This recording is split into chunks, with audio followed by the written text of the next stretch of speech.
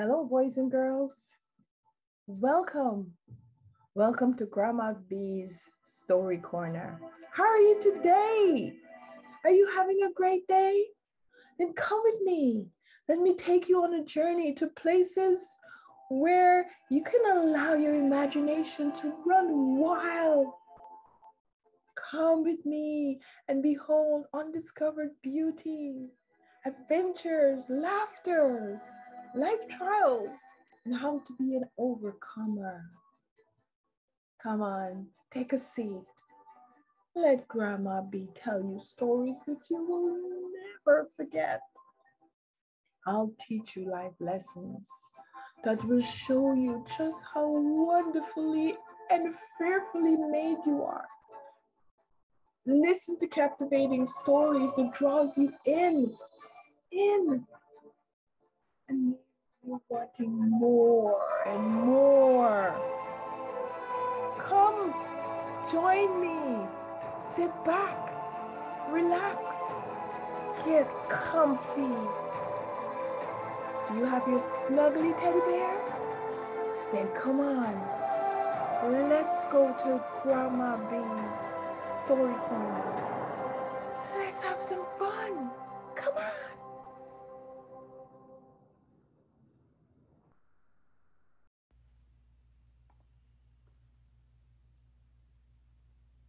Hey, boys and girls, welcome to Grandma B's Story Corner. I want to invite you to come and spend some time with me. I have decided to start this program with a book that I know you'll love. It is called Little Pilgrim's Big Journey.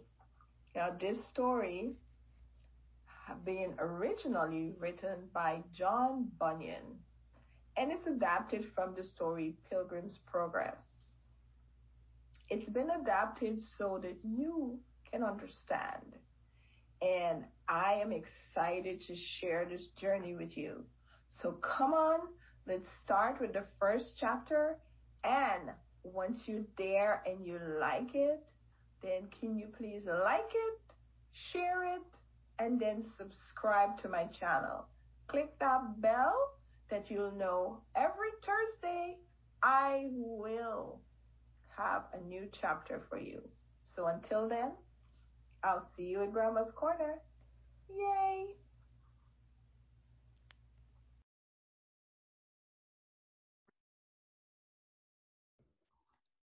Hello, boys and girls. Welcome to our first story, Little Pilgrim's Big Journey by John Bunyan. Now, this story, it's a story about a little pilgrim who made a decision in his heart that he was going to serve Jesus no matter what the cost. Have you ever said, I love Jesus, I want to serve him? Well, if you have, then you have started on your little pilgrim journey. That is beautiful. Now, the copyright of this story is by Tyler Van Halteren. The illustration is by Beatrice Mello. All of the scripture quotations are from the Holy Bible English Standard Version, and the narrator is none other than Grandma B, official name Bernadette Guarneri.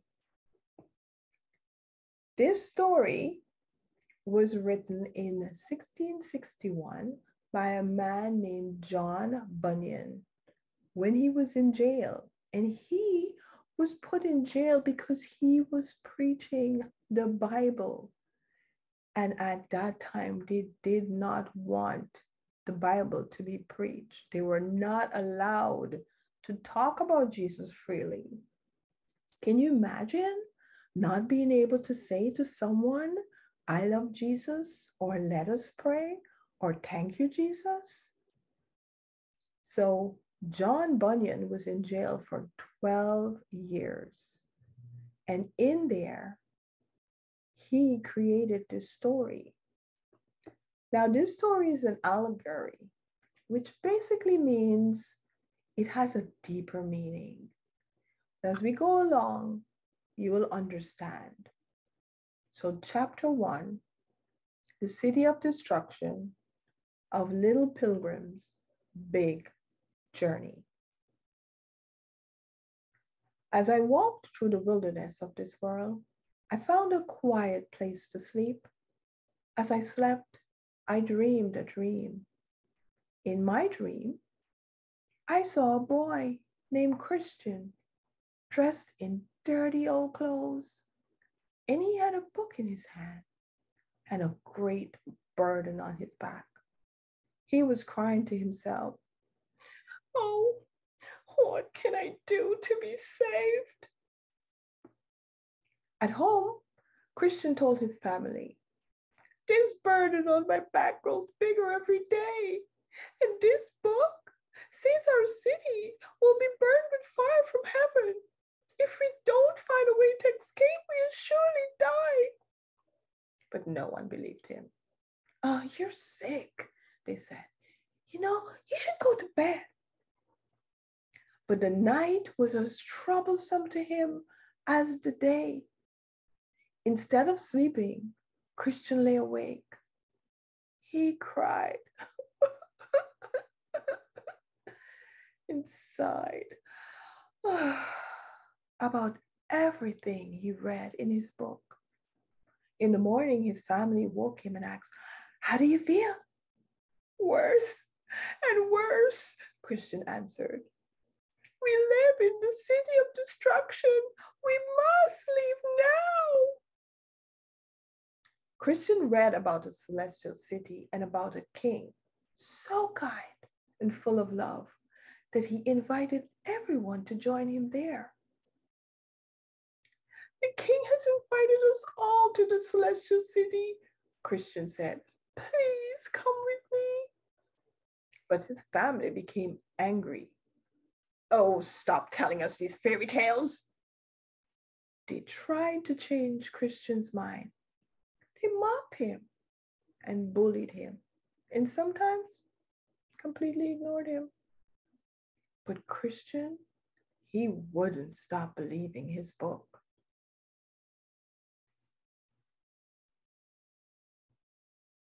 Christian took his book to the field to read alone.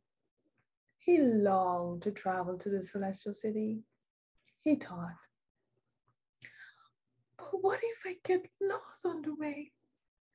And how will I travel with this burden?" Someone called out to him, "What are you worried about?" It was a kind old man named Evangelist. Christian looked up. "This book says my city will be destroyed with fire. I'm scared. I don't want to die." Evangelist pulled a note from his pocket. It was written by the king himself. Christian opened it and read, "Flee from the city of destruction. Come find refuge in my city. I'll keep you safe and secure forever." Oh, Christian asked Evangelist, "Do you think it's true? And will my city be destroyed? Is the celestial city real?" "Yes," said Evangelist. "Every word of it is true. The king wrote it all, and the king never lies. Do you want to find the celestial city?" "Oh, yes," Christian said, "more than anything." Evangelist pointed in the distance. "Can you see that light? Follow it until you find a narrow gate. When you get there, Goodwill will tell you what to do." Christian sprinted towards the light in the distance, right through the middle of town. People saw him And they shouted, "Where are you going? Come back, Christian. Don't be a fool." Some laughed at him. Look at him. He is so silly. And called him names. And some were sad to see him go, "Christian." But Christian didn't even look back. He kept running and shouting, "I want life, true life, eternal life." Two boys from the town named Obstinate and Pliable chased after him. "Hey, slow down," they yelled. "Wait for us." Obstinate was a stubborn, strong boy, caught up with Christian. He grabbed Christian by the arm and said, "Come back with me right now. Don't be a fool." "I'm not a fool," said Christian, "and I can't come back because you live in the city of destruction, but I'm seeking an everlasting city. Oh, please come with me." "No way," said Obstinate. "I could never leave all my friends and all my stuff." Christian answered, "The friends and the pleasure you speak of can't compare to the joys I seek. I seek a treasure that can never be lost or stolen or broken. Read about it. Read in my book." But Obstinate refused. "Hush, I don't care about your book. Oh, let's go home, Pliable. Christian has lost his mind." Don't make fun of him," Pliable told Obstinate. "What if what he says is true? I'd like to go with him." Obstinate laughed. "Then you're just as much a fool as Christian. Have fun searching for an imaginary city." And he turned and went back. That's the end of chapter 1.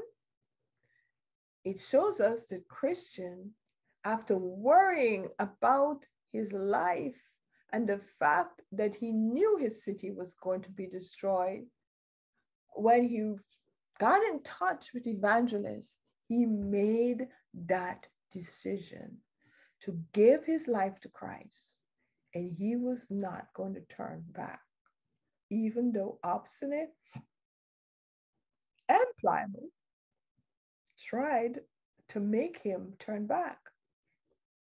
There were people who would call him fools and making fun of him. And you know what? Sometimes when we talk about Jesus to people who do not understand, they call us names. But do we care? No, because we know that Jesus is real.